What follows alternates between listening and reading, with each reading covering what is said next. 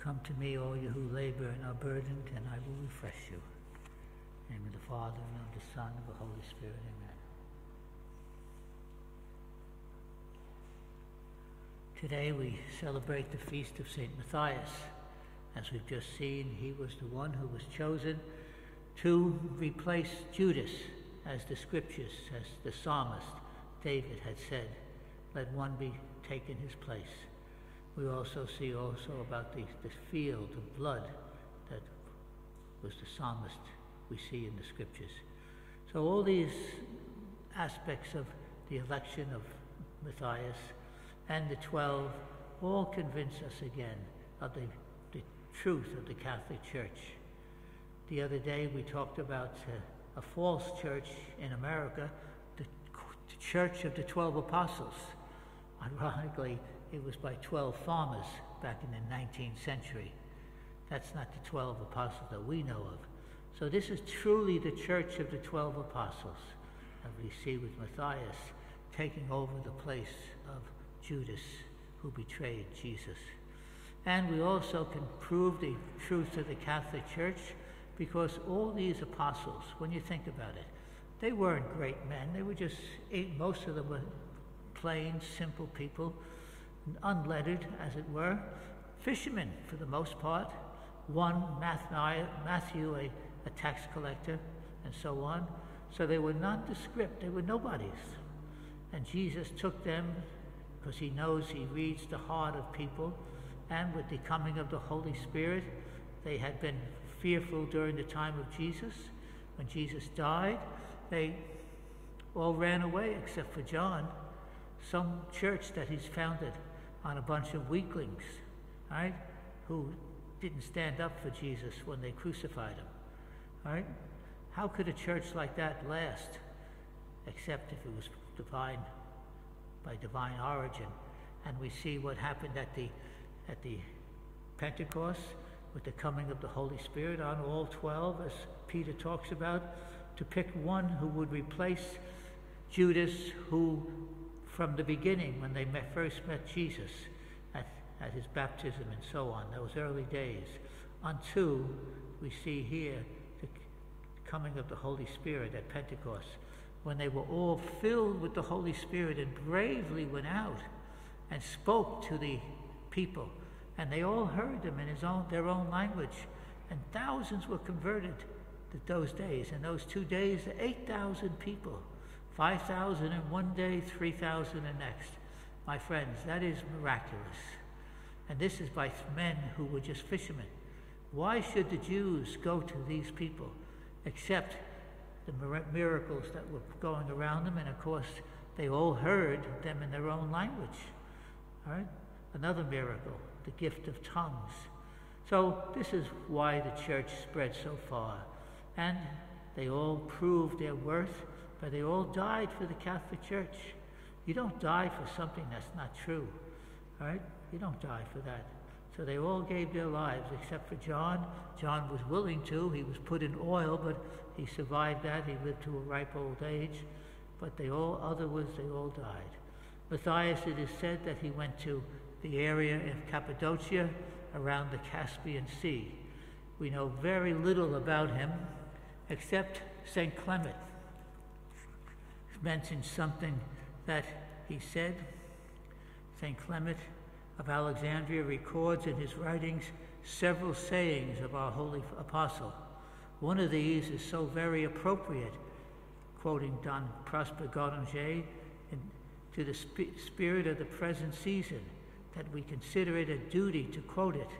Quote, this is St. Matthias, "It behooves us to combat the flesh and make use of it without pampering it by unlawful gratification. As to the soul, we must develop her power by faith and knowledge." How Don Prosper Garanger explains how profound is the teaching contained in these few words. Sin has deranged the order which the Creator had established. It gave the outward man such a tendency to grovel in things which degrade him, that the only means left for us for the restoration of the image and likeness of God unto which we were created is the forcible subjection of the body to the spirit. But the spirit itself, says Don Garanger, that is, the soul, was also impaired by original sin, and her inclinations were made prone to evil. What is to be done? What is to be her protection?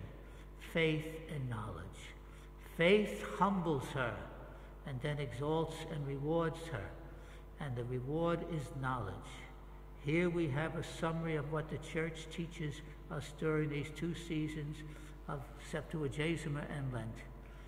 Let us, says Don Garanger, thank the Holy Apostle on this his feast for leaving us such a lesson of spiritual wisdom and fortitude.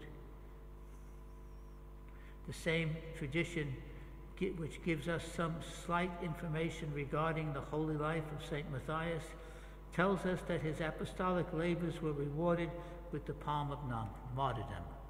Again, the words of St. Matthias, it behooves us to combat the flesh and make use of it without pampering it by unlawful gratification. As to the soul, we must develop her power by faith and knowledge. So we must do penance, as the Lord Jesus says in other words. Unless you do penance, you shall all likewise perish. And of course, all the apostles are blessed. They've all persevered to the end, all gave their lives, all proof, again, of the Catholic Church. This is why I told you yesterday and the day before that outside the church there is no salvation. It is up to everybody to know which is the right church, the true church. All right? People just say, I belong to this church and I belong to that church. But as I've already alluded to, you can't just belong to a church that was founded by the 12 apostles who were farmers.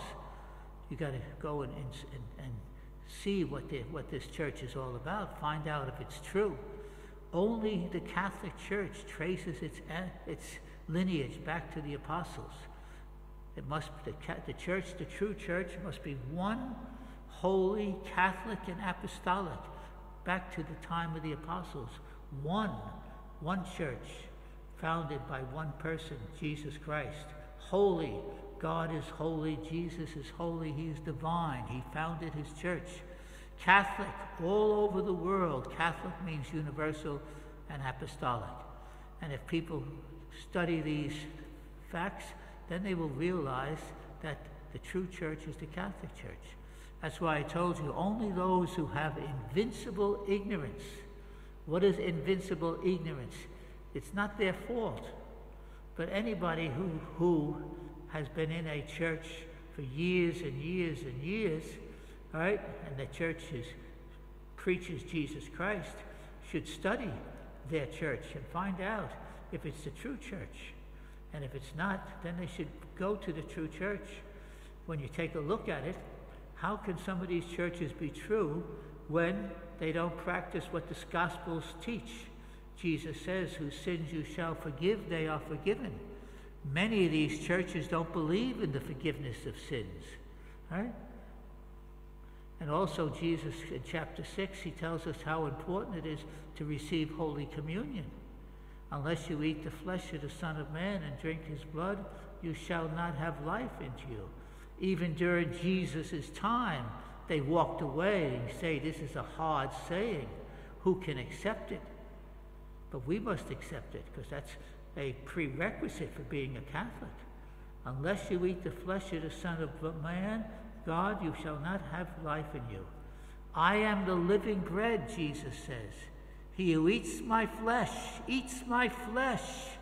Right? We're not cannibals, of course. He who eats my flesh and drinks my blood has life everlasting, and I will raise him up on the last day. What about if you don't eat the flesh and blood of Christ? Will you be raised up on the last day? And people say, well, I don't believe that. Well, I don't think you're going to make it, my friends, because Jesus says, unless you eat the flesh of the Son of Man and drink his blood, you shall not have life in you. He who eats my flesh and drinks my blood has life everlasting, and I'll raise him up on the last day. If you eat my flesh and drink my blood, I will abide in you. He who eats my flesh and drinks my blood abides in me, and I in him. Jesus lives in us. So these are very important things for people to be aware of. And that's why they have their choice.